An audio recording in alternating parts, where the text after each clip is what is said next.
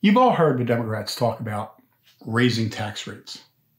They always say two things. We're going to raise taxes on the rich, make the rich pay their fair share, whatever their fair share is, their fair share of their money. But at the same time, they're always assuring us, but don't worry, we're only going to tax the rich. We're not going to tax the middle class. That is a bold-faced lie. It's a pile of, I went to a Catholic school. I had a teacher who used to call it bull dinky. It's bull dinky. It's bull crap. It's bull you know what. And in this video, I'm going to explain the two reasons why. It is true that in the 1950s, actually into the early 60s, the highest tax rate, income tax rate in the United States was about 90%. That is true. But it's also true that in 1960, in the election between Nixon and John F. Kennedy, Kennedy didn't campaign on a reduction of tax rates, but he said the economy needed to get going because it was slowing down. And he was going to look at tax rates. He said they might go higher, they might go lower. Now, of course, nobody in their right mind, when the economy is slowing, raises tax rates.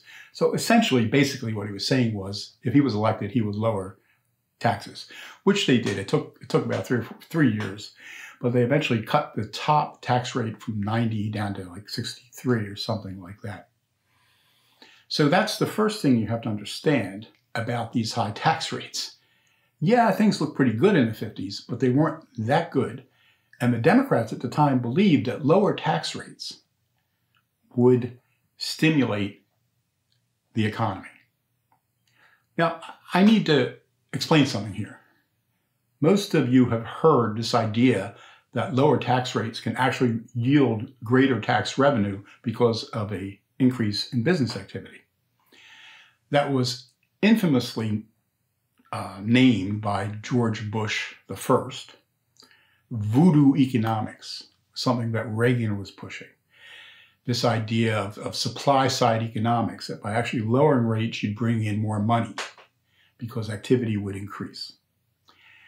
There's a simple test to see if you're actually a crypto supply-side economist. And it's very easy. The question is this. If you learn tomorrow that every dollar you made at work would be taxed 100%, would you still go to work? If the answer is no, you're a supply-side economist. If they said they're only going to take 99 cents out of every dollar you earn, would you go to work? I wouldn't. What about 98 cents, 97, 96, 95, 94? You can see where I'm going with this. At some point, people will go to work because they need to work. It could be 30, 40, 50, 60. Some people went to work when it was 90%. But maybe they didn't work as hard. But unless you're willing to say, I could be taxed 100%. If President Bernie Sanders said, my fair tax rate was 100%, I would still go to work and do my job.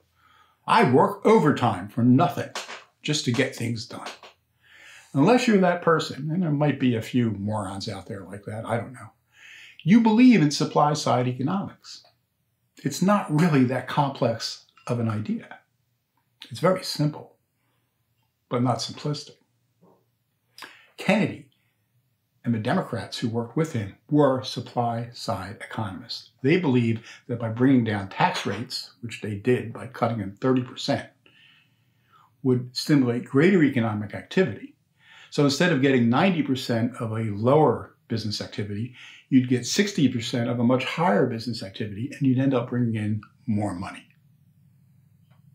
because of this supply-side idea. The second problem with what the Democrats are saying is that we have a progressive tax system. The rates go up as you earn more money. The more you make, the more they take. The less you make, the less they take. And that's fine if you like a progressive tax system. That's what we've got. But you have to understand with a progressive tax system, there's a domino effect. If you cut rates, they have to be cut all the way down. I mean, when the Kennedy administration ultimately cut rates from 90 to 60 at the top, you also had to cut the rates of the people who were making 80 down to 50, and the people who are making 70 down to 40, etc. So you have to go all the way down the scale. You just can't cut the rate at the top.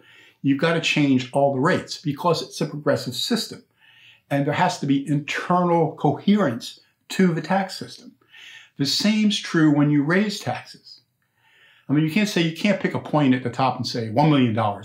They pay 90%. And the people who make, $900,000 only pay 30%. I mean, that's absurd. Who's going to work past the $900,000 mark? A progressive system needs to be coherent from top to bottom. If you raise the taxes at the top, you have to raise them from the bottom up. If you cut the taxes at the top, you have to cut them all the way down. It's inevitable. You can't have tax rates where people making $100,000 are paying a smaller rate than people making 50. This doesn't make sense. There has to be an internal coherence to the whole thing, a balance. And you can see that if you look at the 1960 tax rates and the 1963 tax rates. They just didn't cut the top rate. They cut all the rates. Otherwise, I said you'd have people near the top paying more than the people who had been at the top who are now paying less, and that would make no sense. There'd be no internal coherence. It would be moronic. So when progressives say, we're only going to tax the people at the top, they cannot do that without totally screwing up the tax system. If they raise the rates on the top people to 70, 80, or 90%, they have to drag all the other rates up with them, which means the middle class and even the poor are going to have their taxes raised. And when they tell you that they're not, they are lying to you. Okay, these are the tax brackets for basically 1960. And I'm going to use, just to be consistent, the married filing jointly brackets. And you can see that the top rate down here is 91% if you're making $400,000 a year. Now, adjusted for inflation, that would be about 3.2 million now. But you also notice that these brackets, and there are many of them, they go down gradually. Each one is about somewhere around 3 points apart. And when you get all the way down to the bottom, the lowest bracket, making from $1 to up to $3,999, you pay 20%. And then it goes up to 22% from 4 to 8, 26, 30, and it goes on like that. Now, that's a progressive tax scheme. Now, the problem with this is, well, there's two problems. One is state taxes. Remember, back in 1960, most states had no income tax, and the few that did, it was very small.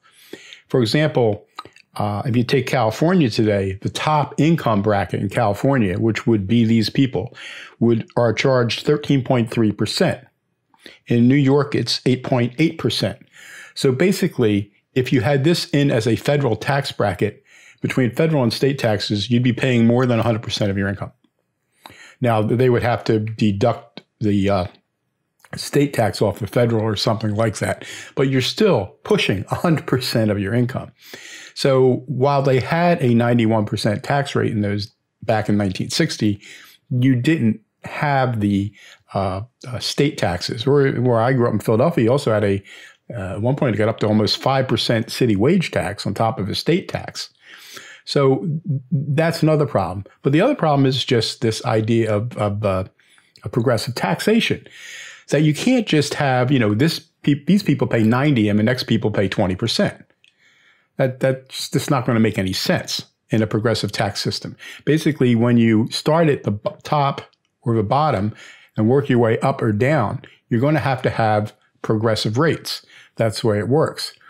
And they did lower these in the 1960s, I think into the 60s or low 70s or something, the rate.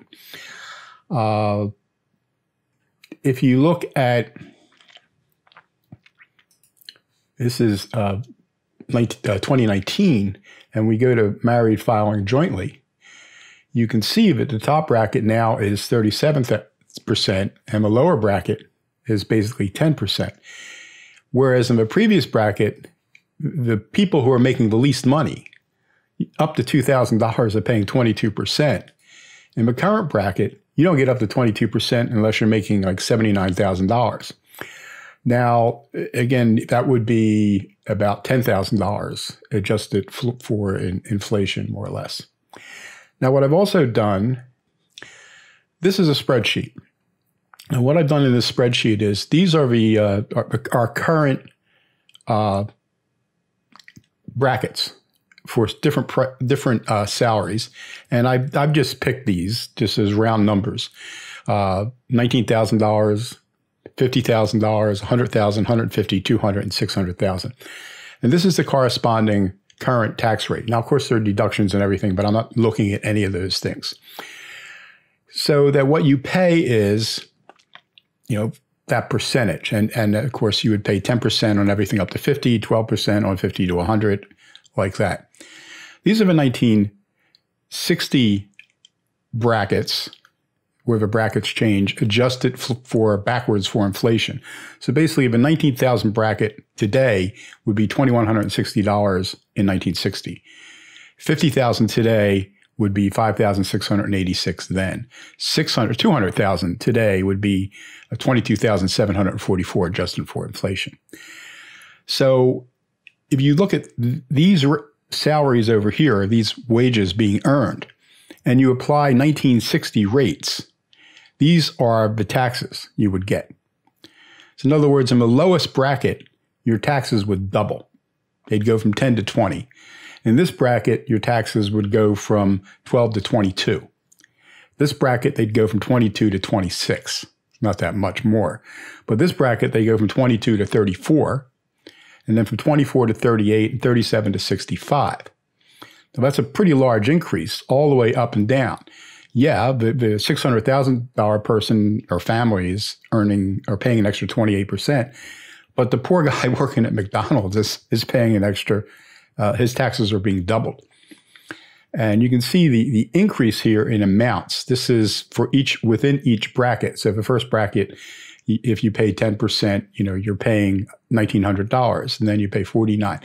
So if you were in the $100,000 bracket, you would pay basically an extra almost $9,000 in taxes.